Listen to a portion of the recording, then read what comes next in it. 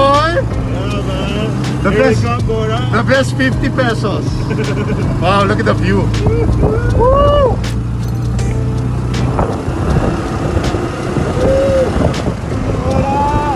Bora! Here we come, Bora!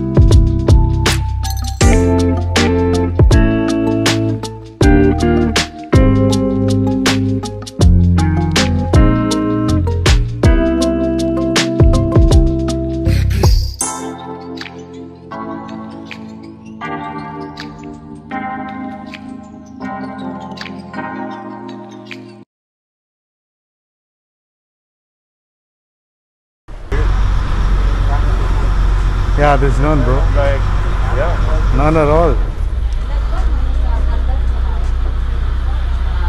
So, see it? Well, no. So we're gonna take our luggages, then we have to commute all the way to our hotel. Take a trek to Take a the train hotel. to our hotel. Let's take our luggages. Yeah, Henan Lagoon, please. Henan Lagoon, boss! Here we come, Boracay! Happy New Year! Happy New Year, boss. Merry Christmas. Let's go! Diesel ba to, boss? Gasoline. Yeah, Nice. I like! Woo! Breathing the fresh air of Boracay Matao. Fresh air here, inihaw. It smells like inihaw, barbecue.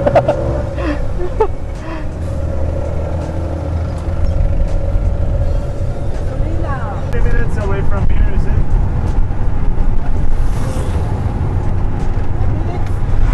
15? 5 minutes only. Bilis! 5 minutes lang.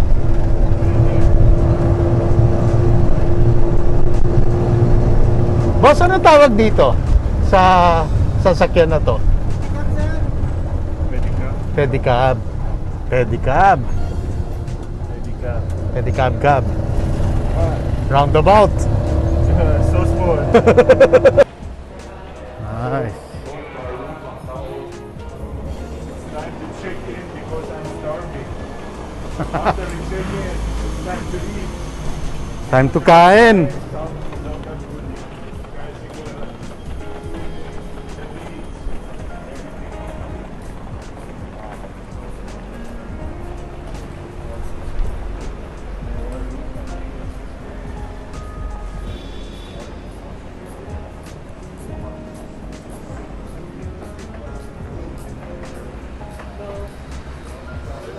Kamusta?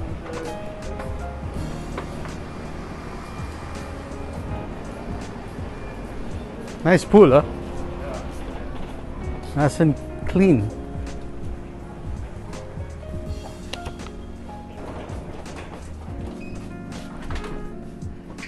Oh.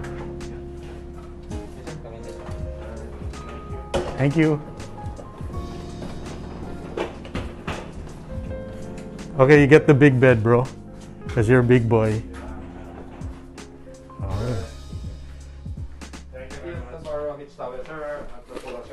Yeah, okay. Wow.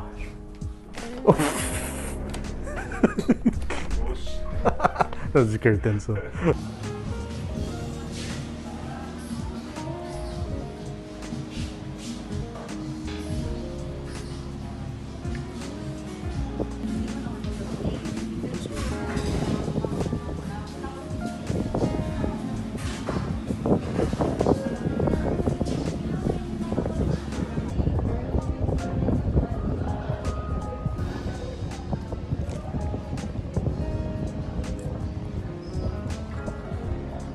How's the pizza, bro? Good. Not bad, right? Very much. We're hungry, guys. We haven't eaten. It's 9 hours no food. almost 4 p.m. This is our first meal. Legit. Breakfast, lunch, and dinner. Wala na pera, guys. That's why we're making sulit this pizza. How long are we walking? Advice, if you're gonna go to Boracay, guys, don't walk. Bring your food. After lunch. Go here like go out like dinner time onwards. Yeah. It's really hot, guys. Sunblock with you. So you avoid sunburn. Okay, guys, this is the fish and chips. Yeah, got it.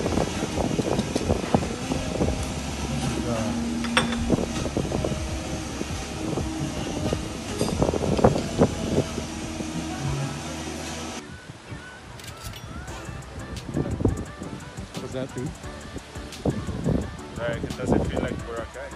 What does it feel like? Manila Bay. Wala masyado. It's still nice, but before I came here in 2017, It's not the same vibe. not the same. Yeah. I think it's more like family-oriented vibe now.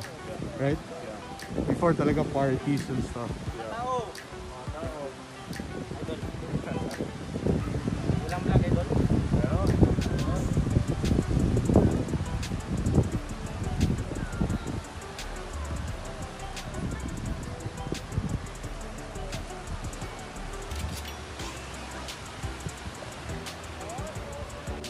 Yeah, bro. Go. Guys, oh. There's a lot of people. I mean, tama-tama lang. Actually, like Station 1 and Station 3. Station 2, not so much. Pero, nice view. It's around almost 5 p.m. It's not too hot kanina, guys. 3:30. It was really hot. Now it's okay. So, yeah. I mean, there's people here. Family spending time together. View's pretty nice. So, yeah. My first time in Boracay, guys, and it's pretty good. So it's our first day here, so we're just taking it easy. Kami ni Basel, we just ate super late lunch, then siguro tomorrow we'll do activities na. Yun, guys. So there's a lot of people. Tama-tama lang kasi hindi na mainit eh. Oh, ayun o, Basel's there putting up his mic. Ayun o. Nice. So guys, if you have time and if you're fully vaccinated, di naman siya mahirap. The requirements are not so hard. As long as you have a vaccination card, then you have a QR sa Boracay, and you're good to go, guys. Even kids pwede dito. There's a lot of kids here. So yeah. It's nice, guys. Ganda ng vibe. Super, you could hear the waves. The water is nice and clean. So yeah, so ikot-ikot muna kami. Then, I'll see you later in the room. Going the beach near mga tao. See? Hello. Oh man, I wish I was you. Yeah. You're chilling. You pet him, man. Chilling in the beach, dude. Pet him. Pet him. Hey buddy. Super light. Like here, people, they do sailing, you know, sightseeing, seaseeing. So they ride these boats and they go. You see a lot of them and a lot of people going that side. See, yan like that. So guys, we just finished. Well, I just finished taking a shower, guys. Sobrang nakakapagod. You know, once we landed, we had to check in. Then we had lunch, late lunch, mga 3 or 4 p.m. Tapos guys, naglakad kami from Station 3 all the way to Station 1. So basically the whole beachfront of Boracay. Nakakapagod, guys. Sobra. So now, I took a shower and we're gonna have dinner then call it a night.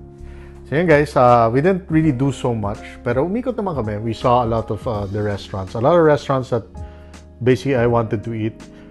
It's called Two Seasons. It was full.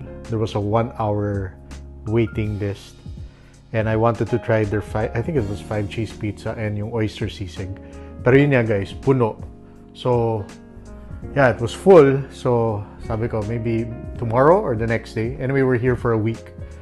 Me and Basel. So, we're just gonna chill go out for dinner, just chill lang, enjoy a little bit of the breeze. Kasi kanina guys, it was kind of hot when we went around almost 4 p.m. Mainit talaga. So yeah, but it's okay. Napawisan naman kami. Konting bawas, diba?